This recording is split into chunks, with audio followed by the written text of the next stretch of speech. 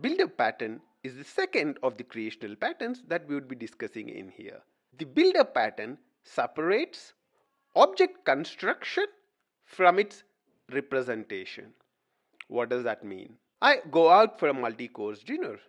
There would be a lot of options which are present: drinks, starters, main course, dessert, a huge number of options. And probably I would choose 2 or 3 of them. A similar kind of situations arise in software as well. You would need to build objects using 2 or 3, a subset of the ingredients which are present. Somebody might need a multi-course dinner with a drinks, starters and main course. Probably they would want to avoid the dessert. Somebody else might want a drink. They want to skip the starters. They would directly want to go to the main course and the dessert. So there are multiple ways people would want to organize or to have their multi-course dinners. If I'm representing this in software, then I would need to be able to create the object in multiple ways. Sometimes I would need to have only 3 ingredients, sometimes only 2 ingredients, and sometimes only 1. And that's where the builder pattern comes in. To understand the builder pattern further, we would look at a small piece of code.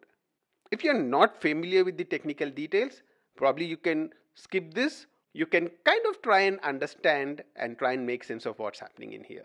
The example which we are looking at right now is from our Git repository. In 28 minutes, design patterns for beginners.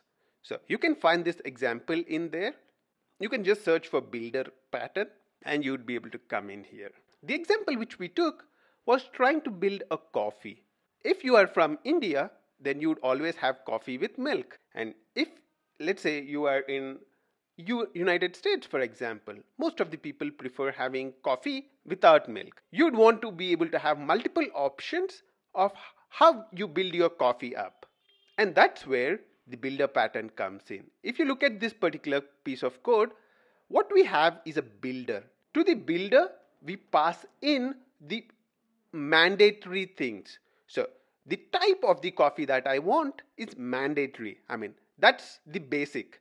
And after that, we add in whatever we want. So I'm building a mocha with milk. I'm saying milk true. That's with milk, with no sugar and size large. And I'm building the object. And now I have my coffee ready. If somebody else wants a different flavor, they can easily build it. So now somebody else who wants coffee with milk and sugar can come and say coffee.buildermocha.milk_true.sugar_true and size large .build. Thereby, you have a huge amount of flexibility in building the objects.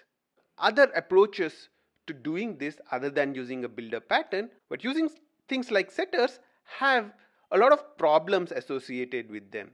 They result in very difficult code to read, as well as they have a few problems in threading. We'll not go into depth with those. The builder pattern solves all those problems.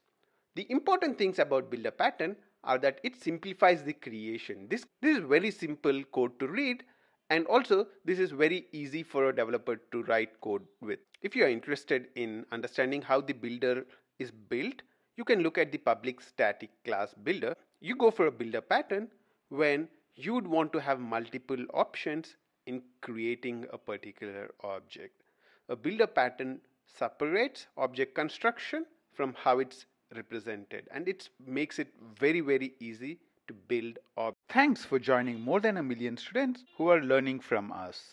In 28 minutes, we defined a learning roadmap for Java and front-end developers. We created more than 25 courses covering all the topics that you are seeing on the screen. There are 4 things you can do to make best use of these courses. Number 1 is Udemy. You'll find a link in the description of the video to our Udemy profile. We are teaching a lot of courses on Udemy and most of them are free. Number 2, visit our website www.in28minutes.com. You'd find tons of information, including how you can register for our trainings and the link to Udemy and our GitHub code as well. Number 3, visit our GitHub repository. With more than 20 repositories covering varied examples, it's a comprehensive source of information and code. Last but not the least, you'll find a set of discount codes for all our Udemy courses in the description as well. Feel free to use them.